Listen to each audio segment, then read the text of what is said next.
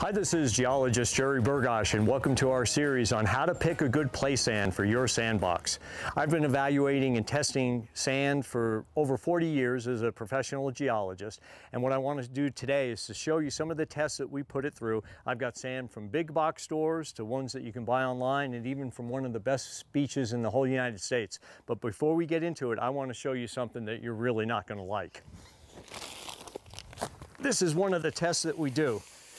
It's called a nuisance dust test. We pour it waist high.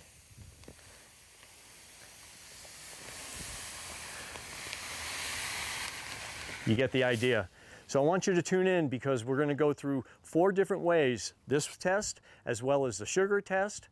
Does it make a good sandcastle? And finally, is it safe for your kids? So join us for all of those.